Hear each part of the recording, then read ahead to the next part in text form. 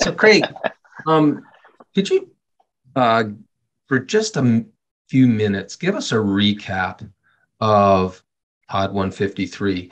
I'm especially interested in the idea that we were discussing at the end of 153, this idea of this balancing act Hmm.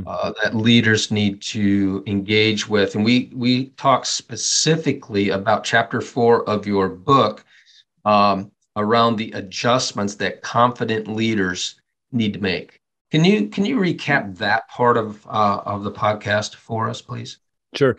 I to me, I like to look at it more as a healthy tension. I think that Yeah, I confidence like and that. humility should be really balancing each other.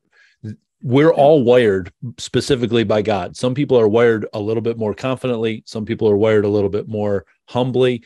And I think that the confident person, what we talked about last time, is that one of the things we have to be aware of is that we can play so much to that God-given strength that we end up taking it out of God's hands. And we're just using that strength, playing to that strength. And it's very important for us to be around healthy people, coaches, mentors. It's very important for us to be aware of circumstances that the Holy Spirit may be using to speak to us. I think it's very important for us to be praying that search me prayer from Psalm 139, so that we can say, okay, I've gone too far. My confidence now has become unhealthy in my leadership.